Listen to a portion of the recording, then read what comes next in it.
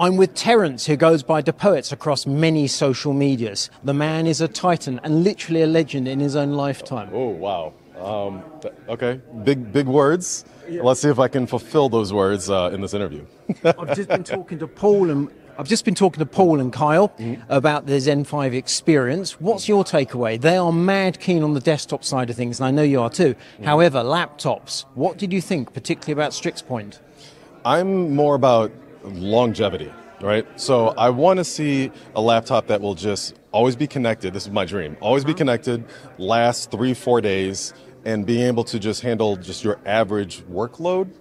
I know we're a bit far from that right now, but I think the direction they're going with AI, teaching developers how to offload certain things from the GPU onto the NPU, is going to be a big, basically multi-generational leap in performance for mobile devices. Because GPUs, we all know they're very kind of power hungry, but these NPUs, as they're getting more and more efficient, we're getting multiple X's of efficiency with the proper workloads being put onto them. So I want something thin, something very light. We're used to that terminology, but something that's just going to be a powerhouse for certain tasks and last multiple days.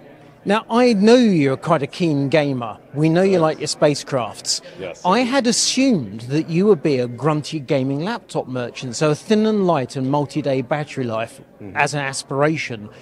This is playing completely into their wheelhouse. They kind of, AMD, when they were showing off laptops, had to once in a while allude to laptops in 15mm thinness or thickness, and they didn't say it, but they're in video graphics. But they've also got 11mm thin laptops and 1.5 kilos, which in your world's 3 pounds. Now I understand, yes. Yes, slightly over 3 pounds.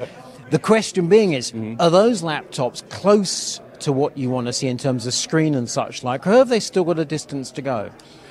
Overall, I think laptops are multiple categories, right? So you have your kind of gaming laptops that are right now going to be heftier, thicker, going to need better cooling, and may not be able to do all the tasks you want, but it'll be close to a desktop in terms of just being mobile.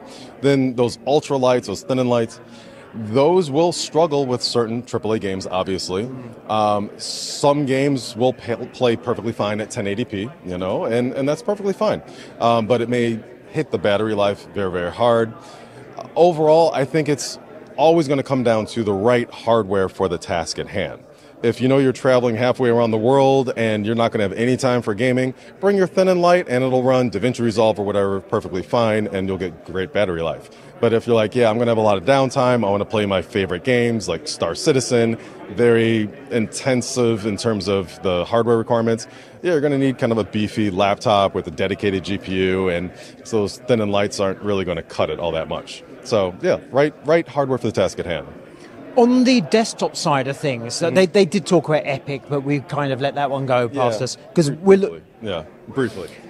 On the 9000 desktop processor front, however, 16, 12, 8, 6-core exactly as we knew from Computex. No mention yet of 3D processors, and they did talk about motherboards, but we don't know. They're coming in September, we imagine.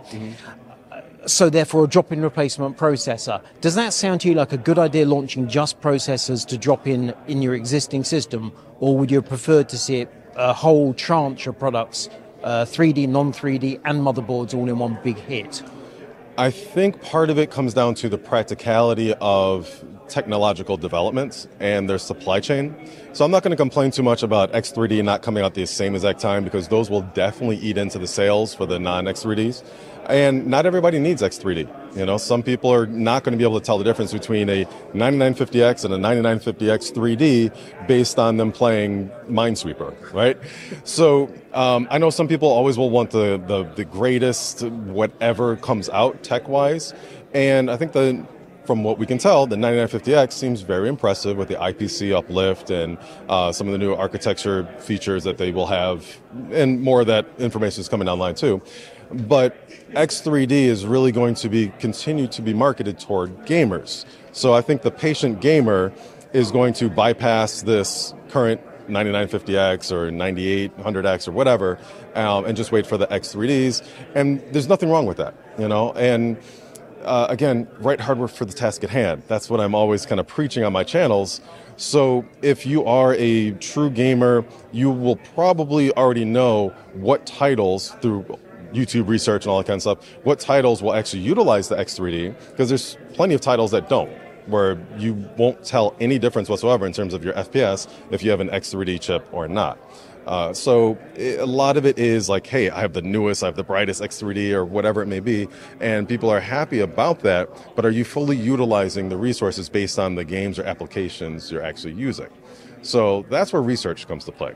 And buying something day one may be fun, and I do it all the time, trust me, but taking a step back and be like, hey, maybe I don't need the 9950X 3D, maybe I only need the 9700X for everything that I do, and if I get anything higher end, I'm just kind of wasting money because I'm not doing anything to use anything faster than what the 9700X can do, you know.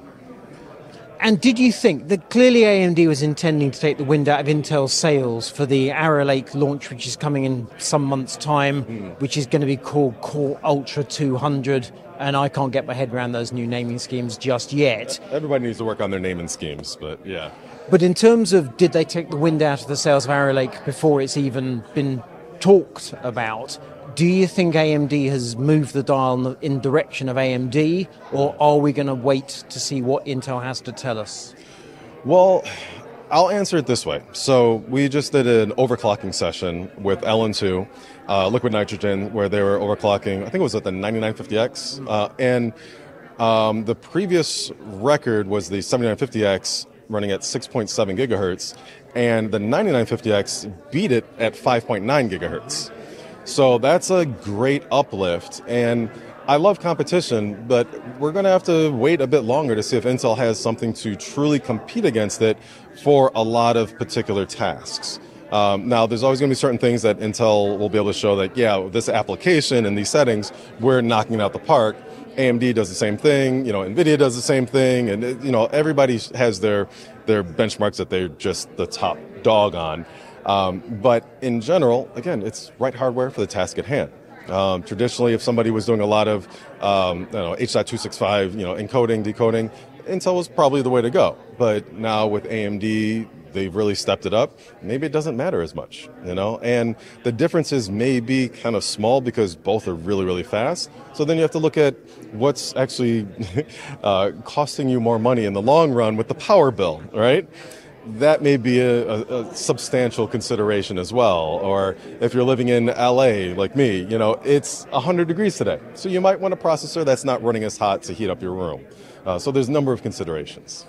500 watts of processor, or no, that's ridiculous. Yeah, 350 watts of processor, 300 plus watts of GPU, 800 watts at the wall socket. The heat has to go somewhere. Yes. Terrence, it's been an absolute pleasure. Where can people find you on your socials? Well, I go by DaPoets, DAPOETS, TikTok, Instagram, YouTube, all the socials. And happy to reach out and help as much as I can when it comes to weird troubleshooting things. I can't answer everybody's question, but when I see frequently asked questions, I love making videos answering those questions.